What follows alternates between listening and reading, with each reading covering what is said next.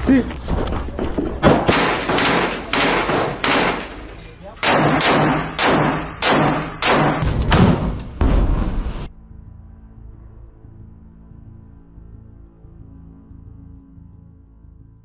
Over 350 ballistic missiles, cruise missiles, armed drones, and rockets were fired from Iranian soil, as well as Iraq, Yemen, and Lebanon, towards the State of Israel.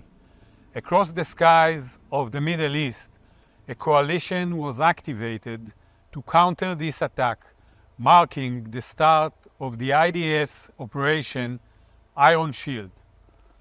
The Israel Defense Forces, together with the United States Central Command, the British and the French armed forces, and other partners, operated together in real time in the air, on the ground, and at sea. Defense systems were activated, the threats were intercepted, and Iran's attack on Israel failed.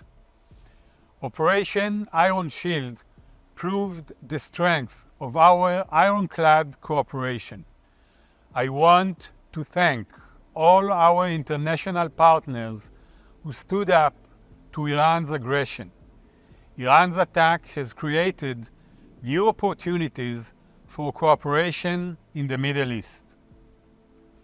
We are closely assessing the situation.